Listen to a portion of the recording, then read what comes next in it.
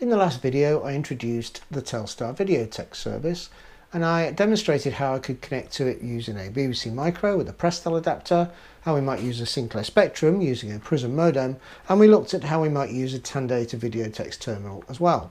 Now in the background of that video was an Apple II, well in fact this Apple II here, and I've had a couple of comments about how we might use the Apple II to connect to Telstar. Well, to be honest, it was only one comment, but it's enough to make a video all about the Apple II connecting to Telstar. So here we go.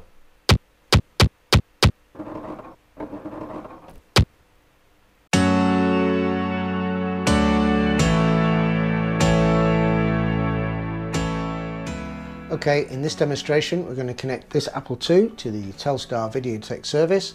So if you've got an Apple II and you want to relive the excitement of the communications revolution that started a decade before the internet, well, stay tuned. And if you stick around to the end, we'll try and connect through a packet assembler disassembler, a pad, sort of simulating the X25 protocol of things like TimeNet, Telenet and BT's packet switch stream. Okay, so we'll start with a Wi-Fi modem, which tends to be the tradition with these videos. This is a Y modem 232. There are lots of products on the market that can do a similar thing. I'll leave a link to this particular modem in the description below. Okay, so back in the day there were many applications and many ways to connect to a Videotex service. Here in the UK the popular service of course was Prestel. One of them was called Appletel. This is a brochure for it here.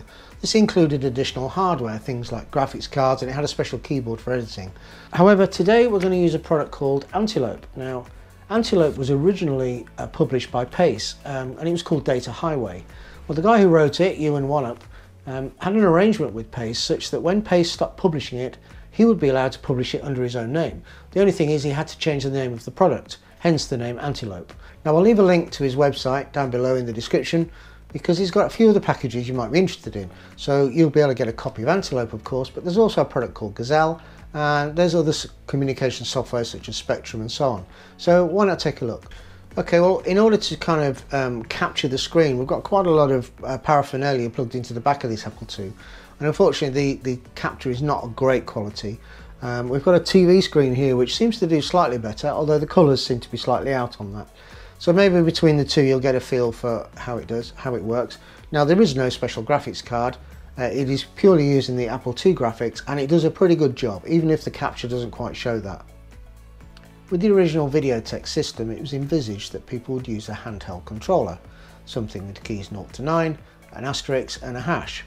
Now when we're using a computer such as the Apple II or any Videotex terminal, we find that the return key is used as the hash. It makes perfect sense when you're using the system, as you'll see. The difficulty is that when we're trying to control a modem, so if we want to send AT commands to our modem to perhaps establish a connection, the return key sends a hash which the modem doesn't like. Now on this Antelope software there is a key combination, I think it's Control D, that's supposed to send a carriage return to allow you to complete a command with the modem. My particular modem has a Telstar mode, which is quite nice, which means it will recognise a hash and treat it as a carriage return when you're in command mode on the modem. Anyway, we don't need to worry about that because I have a workaround which will work for all of the modems, as you'll see. Okay, so let's get cracking. The Antelope floppy disk has been placed in the disk drive and it's in slot 6. This particular Apple II has an IDE hard drive, but we can still boot to the floppy disk and start Antelope. So what we'll do is we'll connect to the modem using the traditional communications terminal, make the connection to Telstar, and then we'll switch over to the Videotex terminal and then continue from there.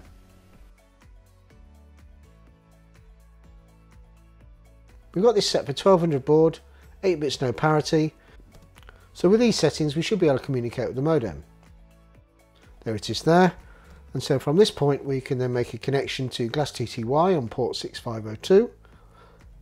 So if we now restart the software, but this time select the Viewdata or Videotex mode, we should already be connected to Telstar, and in fact we are. Now this is the main page, colours and fonts seem pretty good. If we have a look at the Micronet pages, we can see the colours are slightly out. We've got a green instead of cyan. But in the main it all works pretty well. While being British, it's probably only right that we have a look at the weather.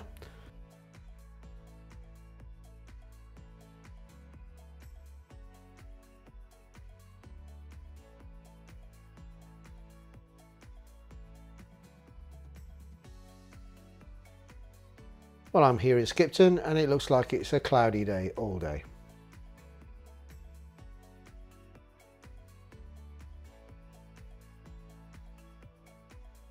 Well, that was pretty straightforward, and obviously there's a lot more to Antelope than we're showing you here, so it's definitely worth checking out. Now, I think the next step would be to connect our modem, a traditional modem that's connected to the telephone network, and connect to Telstar in that way. Now, there are a couple of ways to do that. The first is to call Telstar directly, and we'll give that a go. It's fairly straightforward. I think the more interesting method might be to use the Telstar pad, which is kind of trying to emulate an X25 network such as TimeNet, Telenet, and BT's packet switch stream here in the UK. Okay, so now I've removed my Wi-Fi modem and connected a standard dial-up modem. We're running the Antelope Viewdata software, and in this case I'm going to use the Control D sequence we talked about earlier to control the modem and make the call.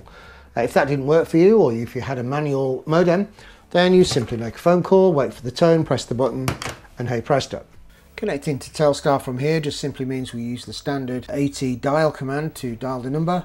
Remembering of course to use Control D instead of a carriage return at the end because we're in Viewdata mode. And once we've waited for the system to connect, we can see the welcome page. From here on in, everything is exactly the same as before. So at the risk of repeating myself, let's close this down and have a look at connecting via the Telstar pad. Well, here we are again. We've got our Viewdata software loaded.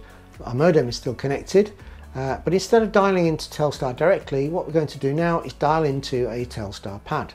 Now, Telstar has several of these packet assembler disassemblers, and these are trying to replicate the nodes that would have existed for BT's packet switch stream back in the day, and in the US, I suppose, TimeNet and Telenet. And this was a network that allowed you to dial a local phone number and make a data call, well, an international data call if you wanted to.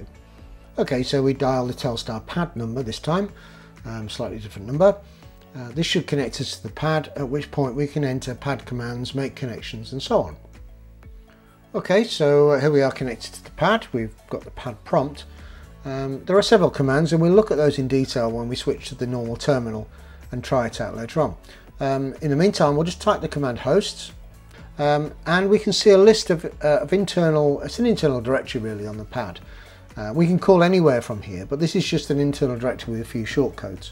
So if we type call nxtel, we should be able to call the nxtel Viewdata service, which is a service designed for those people with the ZX Spectrum Next. So if we just pause for a minute and think about what's going on here, we are dialed into nxtel, which is a Videotex service that wasn't designed to be dialed into, and here we are using it using a modem and the public telephone network. Well, that was pretty straightforward.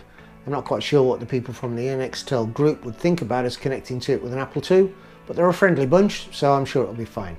So I think the next thing to do is connect using a more traditional terminal. So I'll switch the terminal over and we'll investigate the pad a little bit further.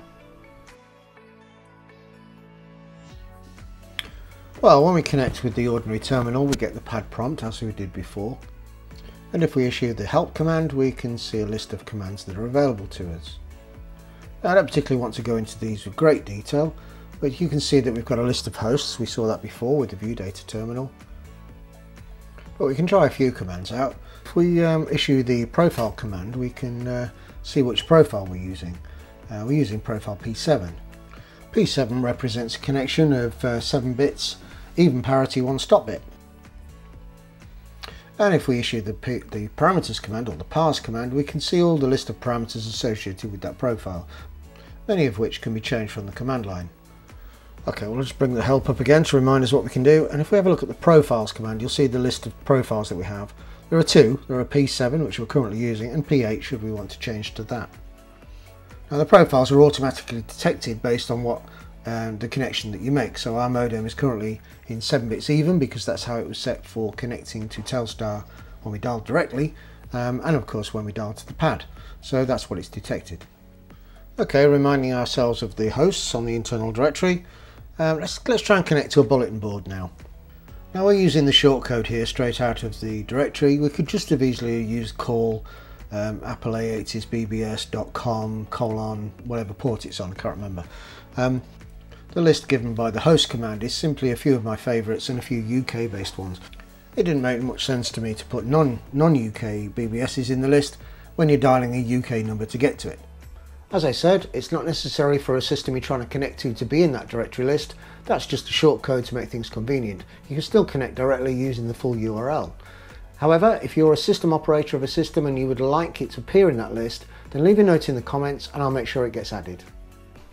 Well, that about wraps it up for this video, except to say thank you for watching, and if you want to see more of this geeky retro nonsense, then hit the thumbs up button, and if you've got any suggestions or comments, pop them in the comments below and I'll get back to you.